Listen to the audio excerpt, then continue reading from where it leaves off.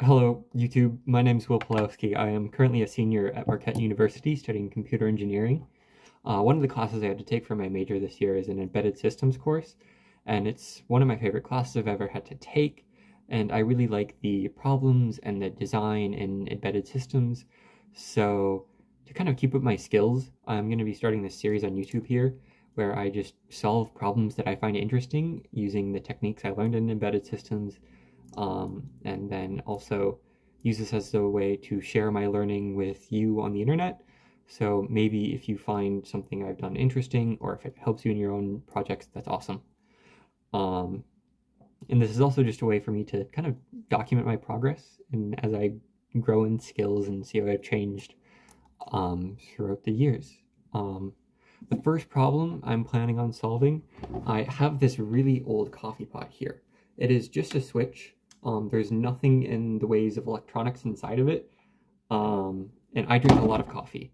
I don't get by in the morning without my 2/3 of a coffee pot, and I hate having to brew it in the morning.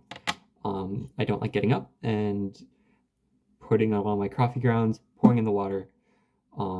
It's just a lot of work. I don't like it. I'm lazy. So my first goal would be to use or create an embedded system that allows me to program this coffee pot from my phone and then also control it in that way, because I've also had a lot of times where I've forgotten to turn it off after a couple hours and my coffee becomes burnt. So that's the goal. So what's some of the hardware I'm planning on using to solve this problem I've created for myself? Well, to start, this is the microcontroller I'm going to use. It is the STM32 L0. It's the board I use for my embedded systems course, and it's designed for the Internet of Things sphere, which means it is working well in low power devices, and that was something I never really got touched on in my embedded systems course, so I'm going to try to implement some of those features on this board and use this project as a learning experience for that as well. Hopefully later on I'll be able to test this with like a battery and see how long I can get it to last there. If you're looking to buy a microcontroller, I do recommend this one. However, it only has 8 kilobytes of RAM, so just be careful if you think you're going to use a lot of memory. This one can sometimes bite you in the butt for that. Also, it's only $13, so it's pretty cheap and inexpensive to get started with, and it has a lot of good peripherals on it as well. To interface with the device wirelessly, I'm going to use the HC06 Bluetooth module. This one's also super cheap. You can get it for like $9 on Amazon. And then it also just uses a UART connection to talk to whatever computer you want.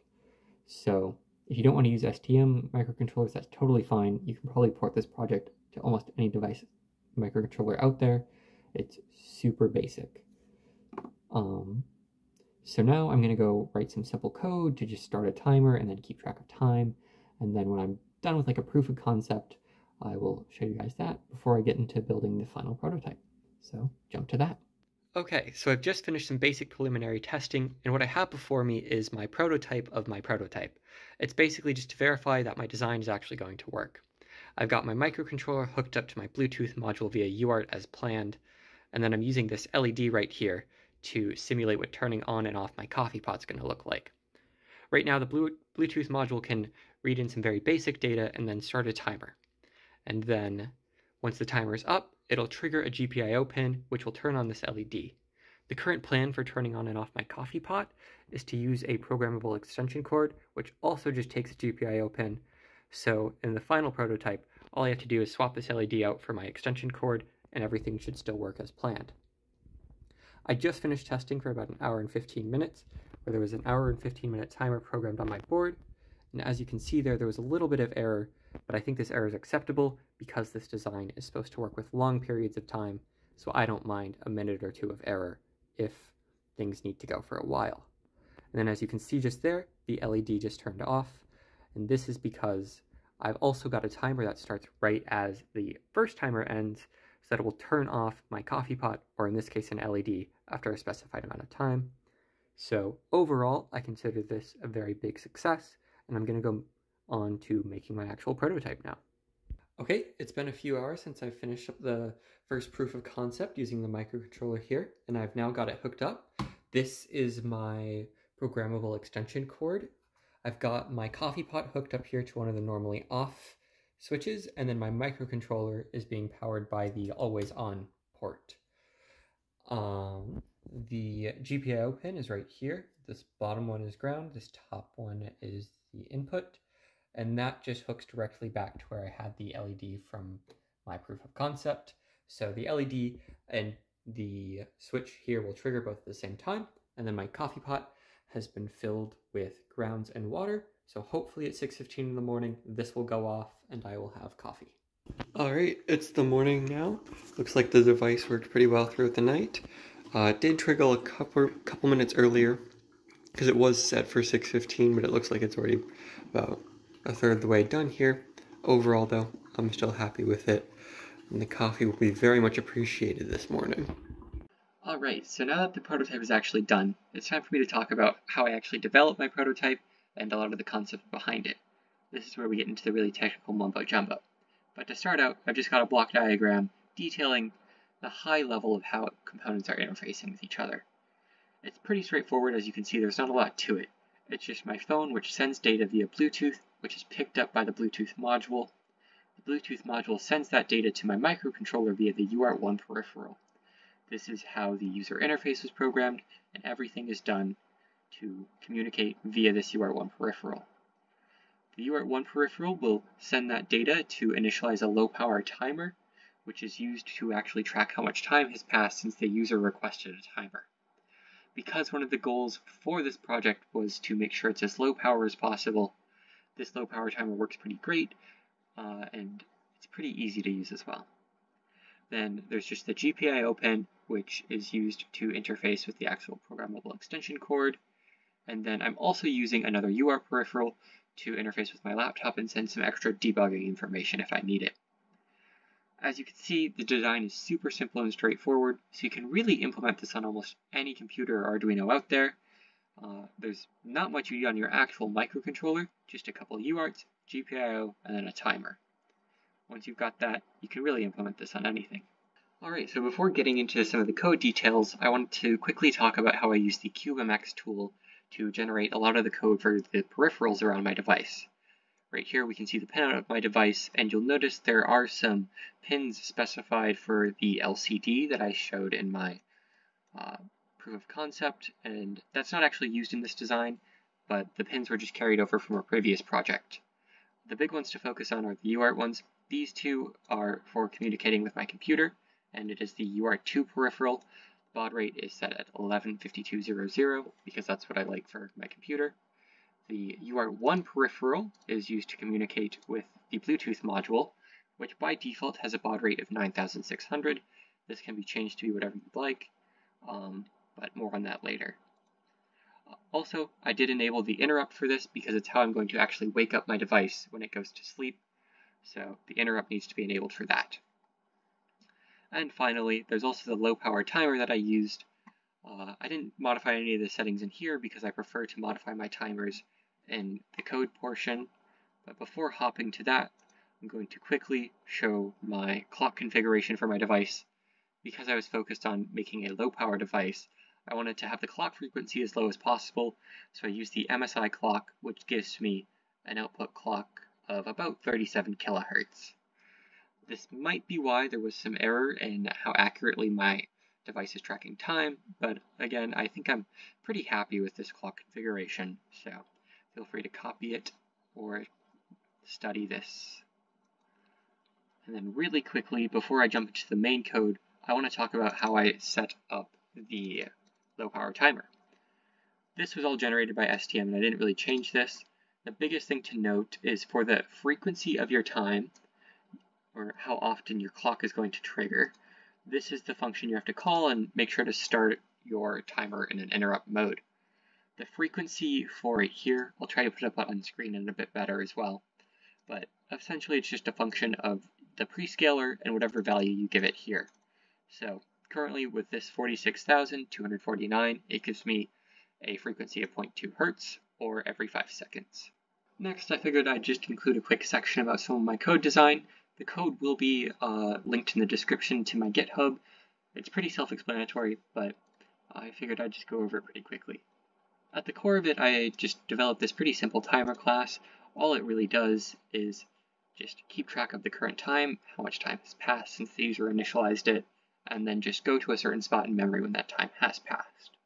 So here's the .h file. As you can see in both of the constructors, it's required that you pass the method that will execute. And then there's also just a couple methods to change those and then get some of those variables back for the user to view.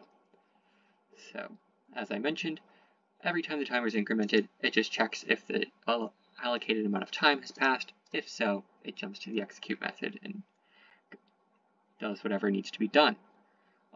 Also, it's important to note that this timer only works in seconds. So if you want to interface with how many hours or minutes are left in your timer, you'll have to convert that after you call the getTimeLeft method.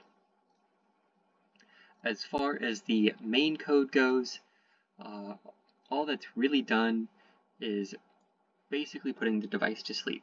STM provides this really nice method that allows you to put the device to sleep, and whenever an interrupt is received, it'll wake up, and when that interrupt service routine is done, it goes back to sleep.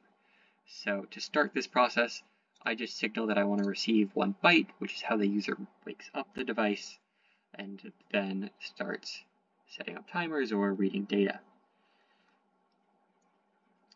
So all of this code is down here, where the callback method right here will just print the options as soon as it receives a byte, and then wait for the user to send some more data, and then, call the respective method. There's really not much to this, just as I mentioned here. There's the translate time, because it only returns in seconds, and then initially the timer's set to turn on the coffee pot, which is here, and then when this timer is up, this method's called, it turns on the GPIO for my programmable extension cord, and then it also sets up a new timer here, and then prints out for how much longer, and updates where it'll return to. There's nothing really in this one, it just retoggles the pin, and yeah, that's the code.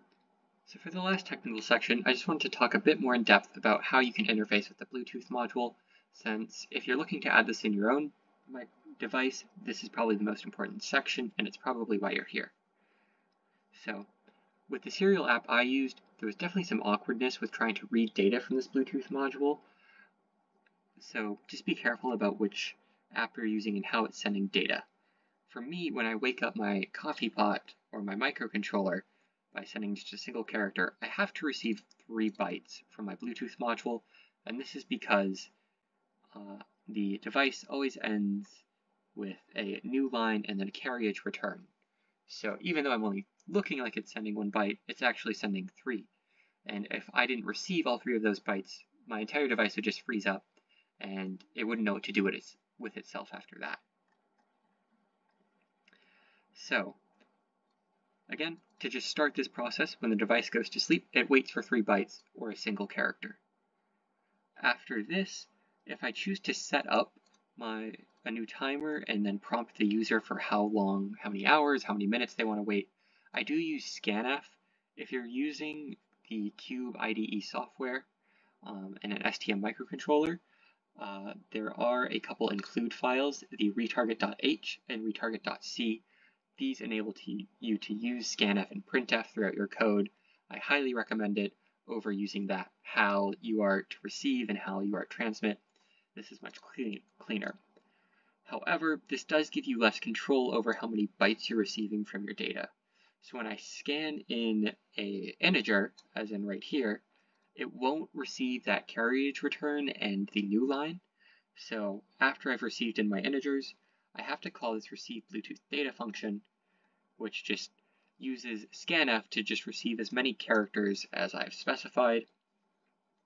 And so after I've read in both integers, I use this to clear out the carriage return and the new line, so that when the user sends more data, the microcontroller won't pick up that extra carriage return junk, and then I'm good to just use the device as normal. The Bluetooth module also has a default baud rate of 9600, but this can be changed via commands. It's pretty simple. I don't use that at all here. I've left it with the base 9600 because that's all my device needed. but I will link a datasheet in the description so you can find the different commands if you want to increase the baud rate, change the name of your device, or add a password to it. Those are all things you can do, which is pretty neat. All right, thanks for making it this far in the video. This is the conclusion. I'm pretty happy with how the prototype turned out. The cup of coffee this morning was excellent, so not much to complain about there. If you made it this far, thanks so much for watching. You made it through all the technical mumbo jumbo. I appreciate it.